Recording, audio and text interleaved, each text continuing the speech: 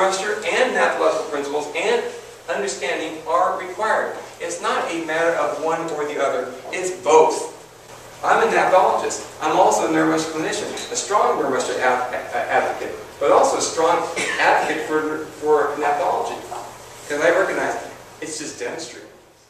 Hi, my name is Dr. Jerry Lim.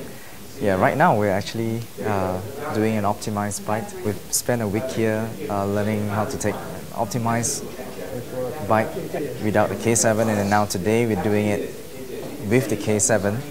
It's been a real experience of able to actually observe how the muscles and the nerves. Hello, my name is Ronnie and I'm working in Singapore. So we spent the last few days here at OC really learning how to nail the bite.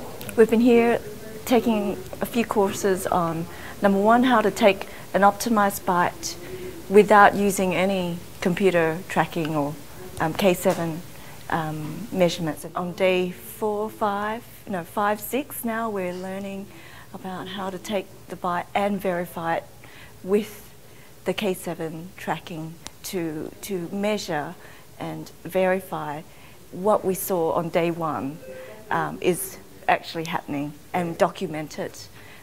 So it's made it all very clear. In our arena at Occlusion Connection, not only are we diagnosticians, but we are treating clinicians, because we're looking for an end result for our patients to get the job done as far as when they're in a lot of pain or having a lot of dysfunction or a rehabilitation problem. We want to help them so they can be resolved and be happy campers too. It's about 8 of us from Singapore this trip.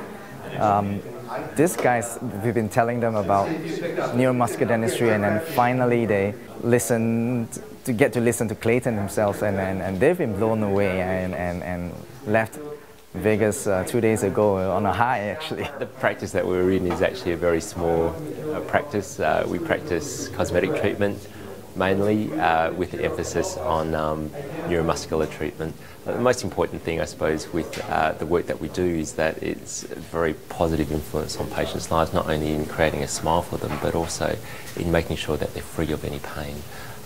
I would say probably 25% of my patients that actually come to my practice come to get a great smile, but there's more to it than that. It's really making sure that we can deliver a smile that is great, but also to create a bite which is phenomenal. So coming to these courses here with Dr. Chan is really bringing all of that understanding to a new level.